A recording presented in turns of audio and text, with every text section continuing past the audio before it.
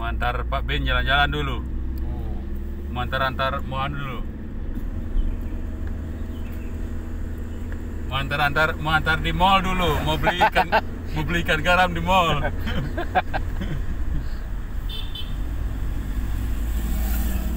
Pak Bein suka nas di anu dia, suka nas di Poso dia ini.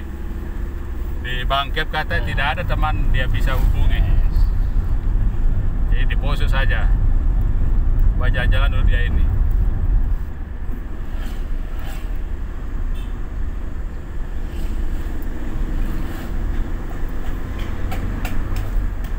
Ayo baca cerita ya sama teman-teman. Ayo baca cerita aja sama teman-teman.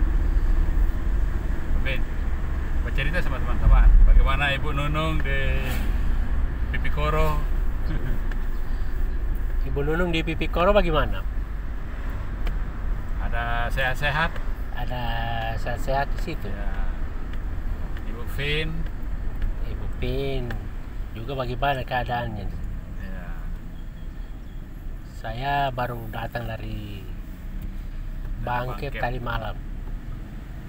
Dari sana susah cari teman. Aku telepon jauh. Bukan tadi pagi kamu sampai? Ya, tadi pagi. Sampai dari Bangkep, dari Luwuk? Ya di Luwuk tadi malam. Tadi malam sampai di Luwuk toh? Di Luwuk jam 8 malam. Baru sampai di Luwuk. Sampai di Luwuk. Habis itu terus lanjut ke Poso. Sampai di Poso tadi pagi jam berapa tadi? Jam 7 lewat tadi, jam setengah 8 tau. Jam setengah 8 itu. Susah jauhnya itu.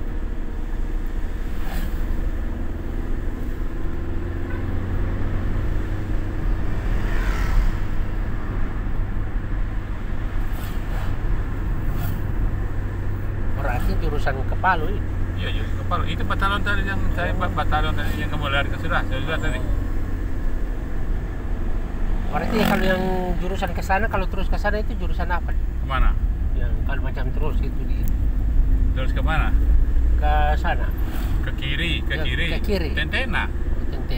Yo, kalau ke kanan Poso toh? Oh. Kalau kanan, kalau ke kiri ke Tentena. Kurang lebih 50 kilo lah ke Tentena. Kalau ini jalan ke Poso, terus ke Palu. Oh ini jurusan ke Poso ini? Yo, ini sudah Poso. Poso wilayah Poso ini kemana? Sudah Poso. Dari batalion tadi dari Tagolu sini sudah Poso itu. Cuma dia masih desa di sana. Oh itu ya? Iya, jadi desa. Jadi kampungku di desa. Tapi desa sudah ada kantor BKD, sudah ada batalion, tapi desa lebih bagus daripada kota karena di desa itu dapat dana desa. Kalau di kelurahan tidak ada dana desa karena sudah kelurahan. Begitu. Kalau di desa memang banyak. Makanya sekarang desa mau jadi kelurahan. Kampung saya juga begitu. Rata-rata begitu. Biar di desa tapi sudah ada kantor BKD. Kantor BKD itu kan di desaku di Maluku itu. Kemudian batalion 714 itu di desaku juga. Jadi kayak rame lah. Situsnya rame itu. Kalau ini sudah ya katakanlah Poso kota bersaudara lah. Ada Poso. Kalau ini masih Poso kota selatan ini. Oh ini? Ya.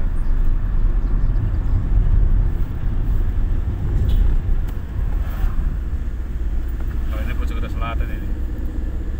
Jadi ada Poso kota selatan, Poso kota utara dengan Lage. Oh Lage. Nah, Lage itu saya di Lage tapi berdekatan.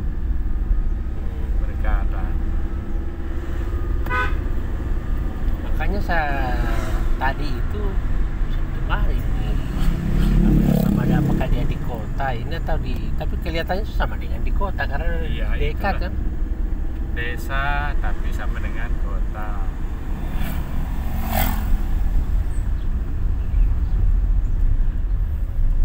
Kalau ini sudah kelurahan ini. Ini Iya. Tadi SMA 2 dilewatkan tadi. Saya lama guru di SMA 2. 9 tahun saya guru bahasa Inggris di SMA 2. kalau yang lalu di SPG memang Pak sudah tahu bahasa Tidak. Inggris ya? Belum, masih Ya. nol bahasa Inggris. Sudah kecuali lalu macam Wayan Subrata.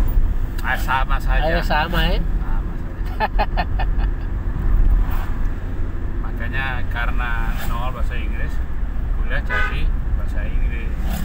Begitu. Ini namanya kelurahan Kaua, ini Kompi ini. Ini kompi. Kompi sebelah kiri. Ini Kompi. Beda Kompi dengan batalion. Kalau Kompi itu masuknya lebih sedikit, kalau batalion banyak. Begitu. Ini masih wilayah Poso Kota Selatan. Ini.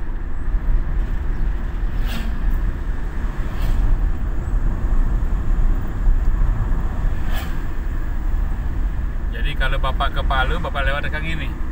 Iya. Tapi biasa waktu lewat di jalan baru, jalan apa? Jalan pasar itu yang dekat. Kalau ini muter dikit, tapi tidak apa-apa.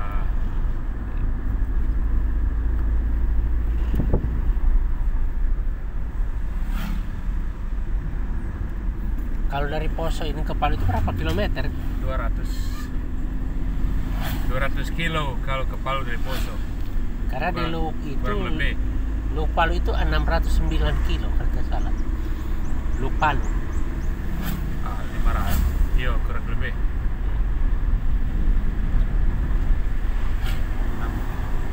500 ya, kurang lebih. Kalau di Luk itu pas di kantor KUD dulu di Plantas. Di sana itu 609 mulai dari situ.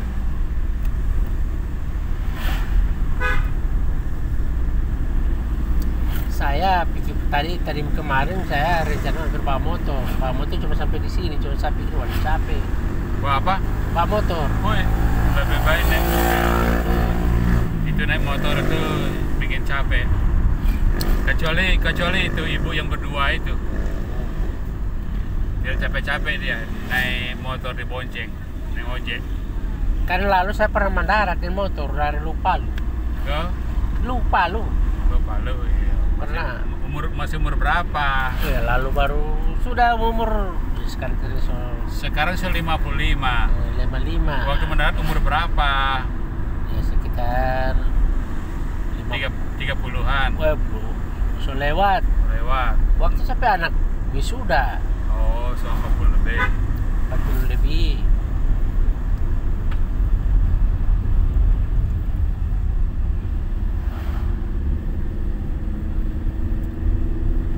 Kemudian anak saya itu biasa dia kan kuliah di Palu tuh, biasa dia pakai motor King.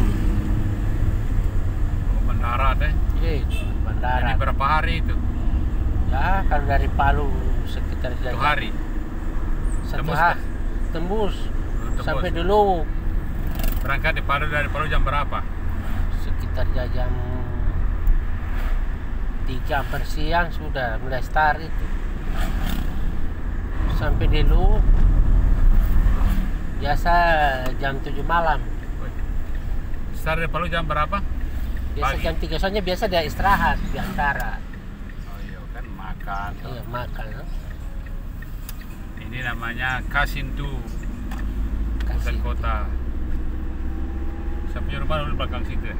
Belakang terminal, ini kan terminal lama.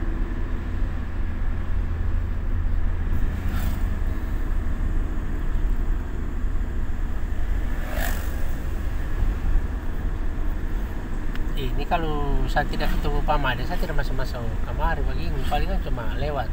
Ya, kalau ini Bunaran. Bunaran.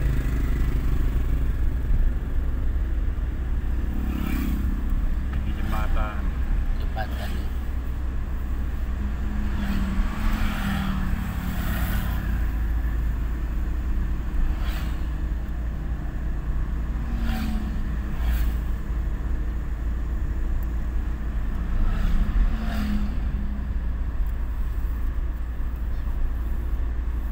Ibu siapa? Ibu Garusu, bagaimana, sudah siap-siap berangkat?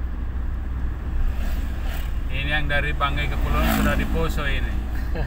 Sudah kanas di Poso ini. Jalan-jalan ini. Kasih mau, dia bilang mau ke mall, mau cari ikan garam karena di mall. Maksudnya ikan garam bagaimana? Oh itu tidak memuat, bau kata. Oh.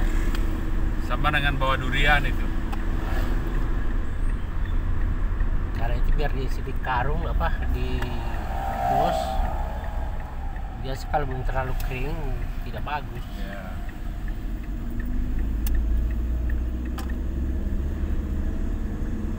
Banyak durian di sini.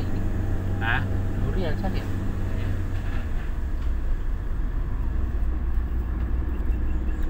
Ini sudah di pusat kota ini.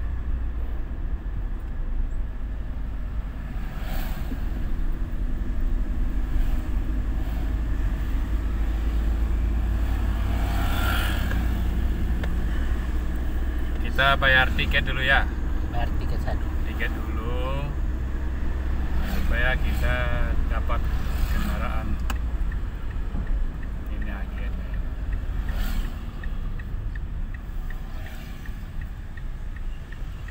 Nah, jadi kita mau naik Argentina.